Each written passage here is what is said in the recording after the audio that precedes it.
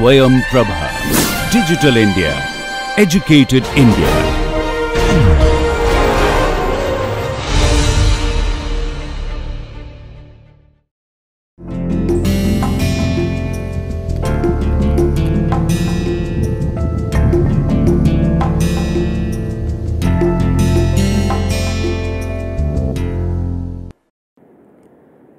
So, the topic of our second lecture is related to the general mapping of Indian folk art, as we discussed earlier also, that it covers a wide range and that is spreaded connectively as well as sporadically throughout the country.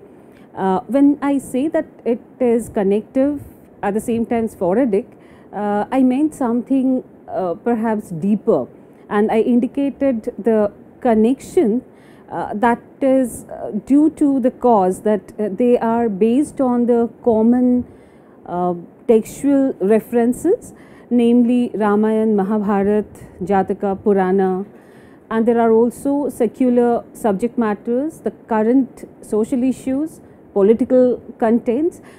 It's full of it. If we go back to the earlier evidences of the folk art and minor art, as well as come back to the contemporary practice, we see that the range evolved from being religious to secular in the modern time. But then that is something which is also is a matter of a proper study. We must also see how the market demand is operating the factor. We still have a fixed mindset that whenever we are making something which is connected to folk art and minor art, it has to be traditional. So it's like if I quote Jyotindra Jain in this particular issue, he wrote that every time when we see the traditional painters, like the folk painters who are practicing in a traditional manner, we expect them and we tell them that make something traditional banao. But then why should we impose that on them? We do not say that to the contemporary artists that you do something traditional. So these are the matter that needs a thorough discussion. But before that, I think we should not take it for granted, and we try to see that how they are spread throughout the country. And it is also true that when I say it's sporadic, there's another condition that they're abrupt in their zonal existence, and the region practices are also unique in their visual character. The text must be same. Maybe they're working on Ramayana, Mahabharata in all different states of India, but it changes, the visual style changes from zone to zone and from time to time. So that makes it all more fascinating, and it also makes it more relevant and issue and a topic of our discussion. It makes it more academic, and that is the beauty of it. However, let's see that how we can incorporate all those ideas and also match them with the available examples. So in that context, I must also mention that it's not possible for a course or even for a particular research to include all the intricacy and the variety of folk art, visual art style that exist all over in our country. So it's very important that we pick up the most relevant ones, which are the most popular, well known and significant, and then study that. At the same time, we also try to justify by critical analysis, critical viewing, that when we say that they are the most relevant ones, they are the most important ones, are they the right choice for us? Are we picking up the right examples?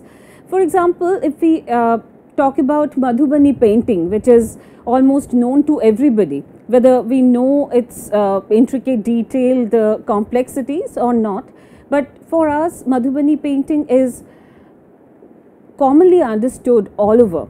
So that way, if we consider it as something which is part of a habitual practice. It's a ritualistic practice that is connected to some customary beliefs and habits, then this is also true that it's spreaded all over in North India and also partially the South Indian regions.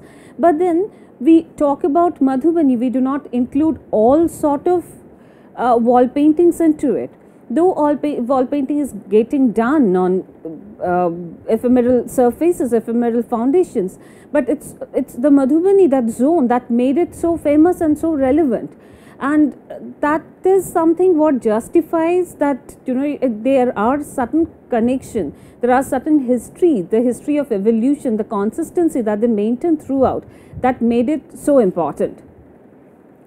So with that, let's also try to see that, you know, how folk art is an expression of world's traditional culture that expresses the authentic cultural identity of the ethnic communities by conveying the shared community values and aesthetics. Having said that, I must also clarify that not everything that is practiced in a community is considered as art. There are lots of things that is practiced in a community, but then maybe like each one of the people in the community, they practice a similar kind of artworks, but there are a few people who mastermind them, and that perhaps gives it a status of art. So we must also go to those deeper aspects of understanding certain things and what to pick up as art and what not to pick up as art, and just call it as a practice, or that is something which is just meant for the sake of it. So ritualistic connections are, of course, like that works as the operating factor for it, but that is not the only thing that makes it so famous and relevant. So in that context, like when we say the elements of folk art is established on a strict method of its kind, it doesn't follow the general academic rule, but it also undergoes certain rigid rules and operations that makes it very, very relevant. So it has its own rule, its own canon, and the operating factor that basically nurtures and develops the fiber of this practice. So folk art has its own meaning, its own grammar, its own value and restrictions. They are often derived from the ancient texts like Vishnu Dharmottar Puran and many other texts that we are going to discuss slowly. This is like very important to realize that there are artists who do not follow the accepted academic norms, which is fundamentally representational. They often simplify the figures, their representational objects, which are often recognizable, but they do not look naturalistic. So the conflict between being naturalistic and being recognizable come into the scene, and that adds to the aesthetic continuum of it. So the study focuses on the age-old Chitrakatha tradition, where the artist displays his art along with the poetic narrative oration. It has played a significant role in proliferating the doctrines of the popular epics like Ramayana, Mahabharata, Jataka, Purana, and other popularly cherished sagas from Hindu Shastra, local fables and folk tales and moral stories. There are a couple of traditions that I would like to use as examples, like Madhubani painting in Bihar, Yamapata or Jadupatiya painting of Jharkhand region, Pabuji ki Fard of Rajasthan, Patachitras of Odisha and Bengal, Matani Pacheri of Gujarat, Nathadwara Pichwai painting, Kalamkari painting of Sri Kalahasti, Tanjore painting and Kalamanjattu of Kerala. These are the traditions that I am going to use as example for this particular study, and will go on understanding the visual range of it, and that way it will go on. Each tradition that we are going to discuss is linked to a central deity or conviction, but slowly we are going to move towards the secular and social practices which are much more relevant for the contemporary context. Madhubani painting in Bihar is a practice that is shaped from a prolific occurrence of domestic rituals, which is essentially a regular observable fact in this region. It refers to its innate association with the life and spirit of the region and its inhabitants. The painting style of Madhubani folk art transmutes through many layers of their experience, which the local myths and religious beliefs. Madhubani painting is well known for its purpose to celebrate social events like thread ceremony, marriage, and childbirth. Most popularly, it, in spite of being essentially consorted to the region, and region-specific customs and beliefs, it is the evoking pictorial quality that has appealed the viewers all over the world. The uniquely wide range and variety pertaining a common style is caused by the shift of medium and also due to the rigid caste distinction of the region. So, when we talk about the rigid caste system, this is very fascinating to know, and that is perhaps part of its thematic understanding, which cannot be understood only by watching them, because they are connected to the regular social occurrence, which is very, very private to a zone. So, upon doing some research, one can make out that why the particular tradition has the variety of style. The variety of style could have taken place for many different reasons, but the fact is that it's just the caste-based restriction that operated the entire happening. So, in a way, when we see that one linear painting has some color feeling into it and the other one is just made with black lines, it is only because of the fact that a particular caste like the Brahmins, they are allowed to use colors in their paintings, where the Kshatriyas are not allowed to use color in the painting. So, for the Brahmins, there are two techniques that they follow. One is called in the local language to be the Kachni, and the other one is Bharni. When we say Kachni, that means we are doing the contour line drawing, and Bharni is the color feeling. So, by Kachni and Bharni, they can use many different colors, but it's restricted to the basic primary colors. Mostly we get to see them using yellow, blue and red, but often we see them using the oxide colors and the other vegetable colors in the traditional manner. So, they use rust, permanent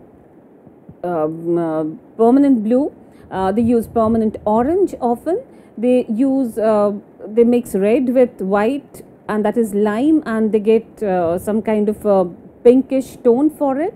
They also use lamp black for their artwork. So, it's like full of color, but the colors are very distinctively contoured. For the Kshatriya Brahmins, what we get to see that they are allowed to use line drawings only. So, they use mostly the black and red linear patterns, and their works are equally interesting, only we do not see Bharni in their practice. And then we have the Dushad and the other community who practice Godhana Chitra, that is derived from a tattoo practice of the northern Indian region. So, we get back and see that it has all started from the tattoo that they made on their bodies, and finally now they're it's like a paradigm shift that they're doing it on a paper for a very long time, around 50 years or more, and they've got amazing success in their artistic expression. They're widely accepted and appreciated throughout. So, if we again go back to the style, then we see that there are 4 different styles that is prevailing there. So, The caste-wise distinctions are like this, that the Mahapatra Brahmins who stay in Jitwarpur village, they call their style to be Jitwarpur Shaili. The Karnakayasthas in Rati, that's their village, and the Rati Shaili is known and recognized for its linear quality. The Dushards are engaged in the Godhna Chitra. Godhna means tattoo. The pioneers are for these traditions in Jitwarpur Shaili. Sita Devi was the award-winning pioneer of this practice, and there are artists like Ganga Devi, Mahasundari Devi, Yashoda Devi, Karpuri Devi, and many more who are quite well known, and they're profoundly known throughout the globe. For Godhna Chitra, Shanti Devi is a very distinctive name, and then Channo Devi is also another very important name who is much more modern, and she is no more. So what we see in the pictures are the different kind of styles, and we are going to study the detail of it. But these are some of the images that are picked up from that region, and it gives us some picture of its practitioners. It appears from this picture but that it was initially a total feminine preserve, although there are many more male members who are coming to the practice, and now there are many male members of this community who are engaged in this practice. So it's a very interesting observation to make in today's scenario, that just because it's no more a practice that is confined for all kind of religious practices, it's also not compulsory for its practitioners to do it only for the customary reasons. They're now free to practice their artworks, and they're completely free to explore the kind of subject matters that they choose to express their artistic views. So being or like just beginning as a total feminine preserve, a tradition like Madhubani painting has become widely taken all over the globe, and there are lots of men who are now involved into the practice, and they're making significant names in this field. So Patachitra of Bengal has two different very distinct traditions. One is Ekachitra and the other one is Dighalpata. The contents of Ekachitra that has multiple hand painted images in rectangular frames with a single and continuous story, whereas Dighalpata that contains numerous paintings depicting an intricately interwoven story consisting of many parts in the form of a scroll named as Jorano Pata. Due to its rolled up form, the painters are to orate a narrative song while unscrolling and showing the Dighalpata. So in our lecture, we are right now trying to see that how they spread it. So let's get introduced to another tradition right next to it, that is the Pabuje ki Fad, the Fad tradition of Rajasthan.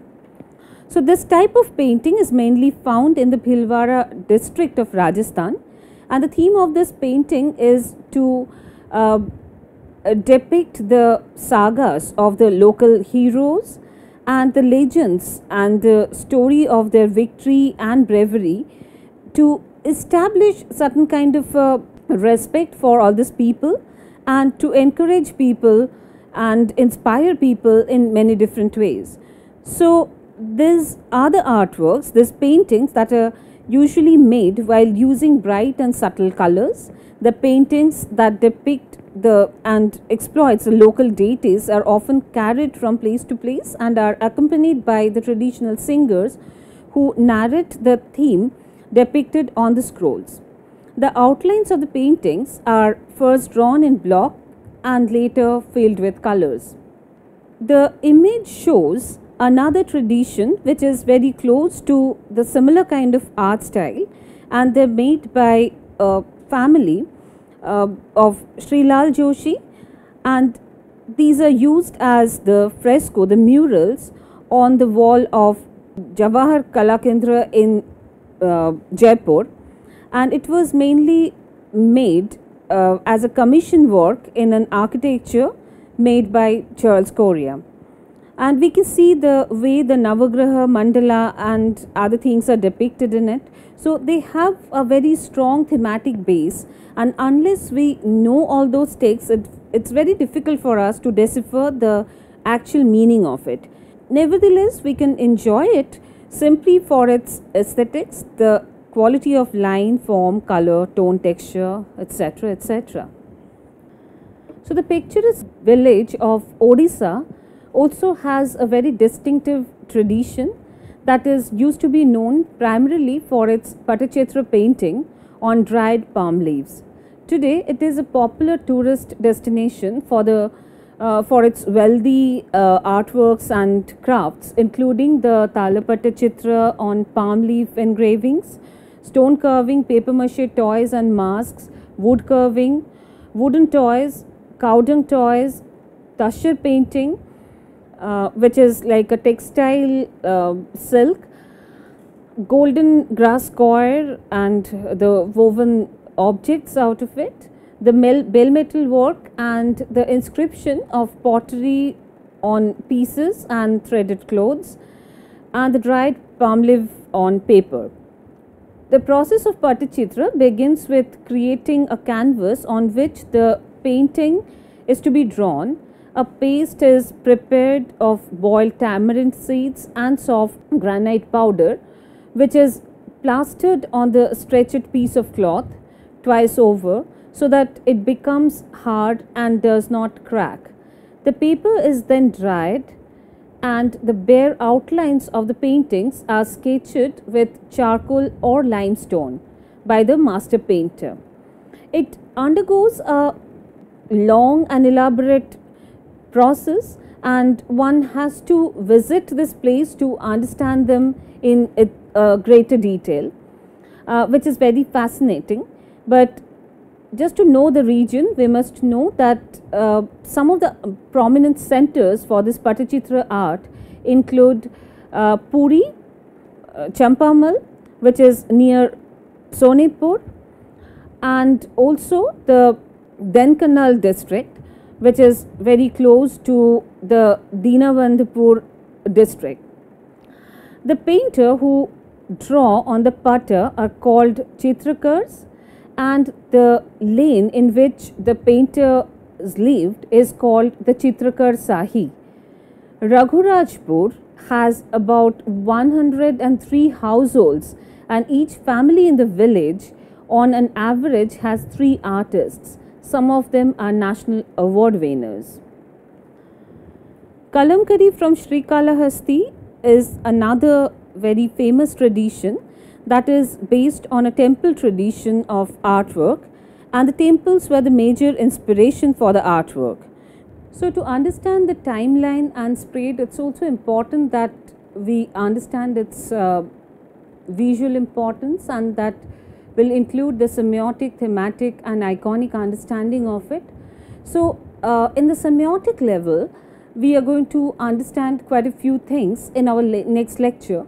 But before that, it's also important to realize that there are certain things which is connected to the culture, and it's very difficult to separate these 3 layers as far as this particular topic is concerned, because the complete knowledge in this domain can only be achieved once we consider these 3 layers and try to see more examples and understand the basic timeline, the zones with the kind of quality of the artwork. So we'll do a thorough analysis of the same from the next lectures onwards.